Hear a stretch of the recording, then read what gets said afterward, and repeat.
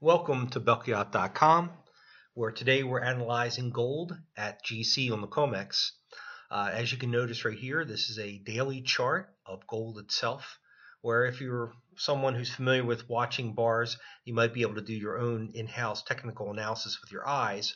But Mustafa Belkhayate has developed a tool called the Rivière Belkhayate, and let's take a look at that right now.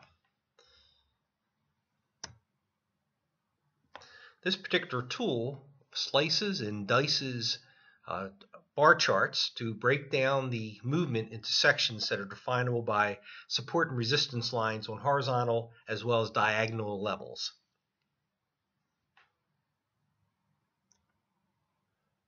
To continue, what we see here is that we have several different lines going diagonally as well as horizontally and vertically, and we inserted also a 200-day moving average.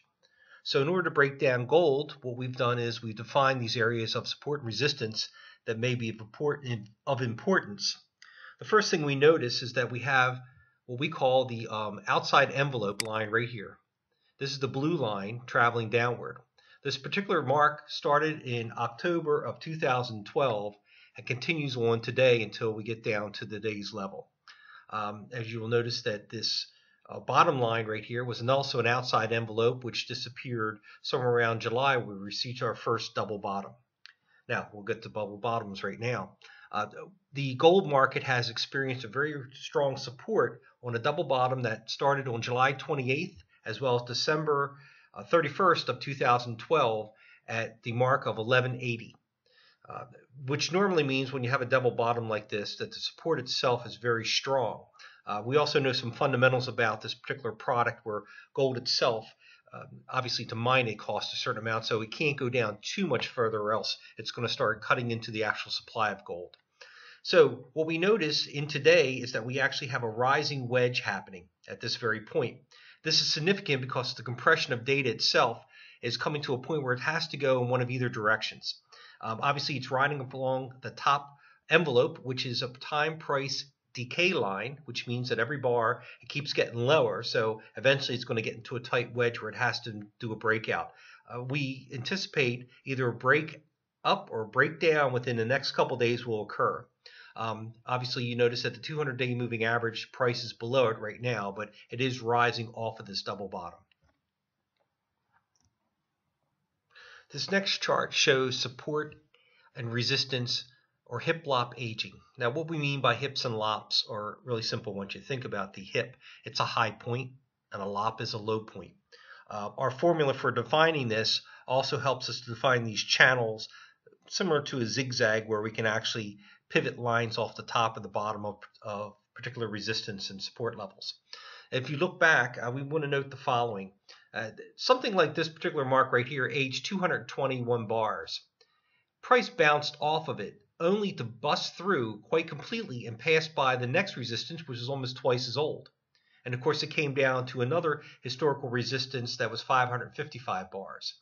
Now, what's of note is when this price bounced back up, it now valued a line that it went through, meaning, hey, is this particular price right here of importance? And we went through, but obviously it faded off and never really made it to it. Going down to another historical support line that was 736 bars, our first double bottom.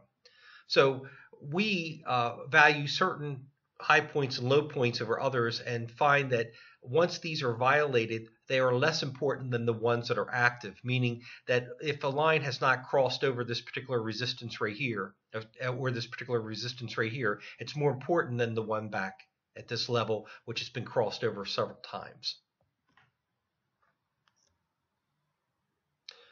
So in making our final assessment of what's going to happen with gold, we're going to start with the support level first. We believe that the first level of support is going to happen at the double bottom of 1180, which happened in July and also December this past year. So if price breaks through this lower trend line, which happens to be a dynamically built trend line, so it actually is pretty accurate on what the historical marks were. If it busts through, there's a very good chance it's going to either fade off or touch it and bounce once or twice. If it does break through or close below it, the second level is at 1125, which is right here at this particular level. We believe that this is a really significant support line, mainly because it goes back to March of 2010. It's quite old, so the chances of it actually busting through this without stopping, we think is not. The expectation is it's going to stop here first before it makes a decision to go to a lower level. On the resistance side, we think this actually has a greater chance of being reached first. If you look at the rising wedge happening off the double bottom and the consolidation happening at this point, the very first resistance level is actually the one that hit about a week ago at the price of 1280.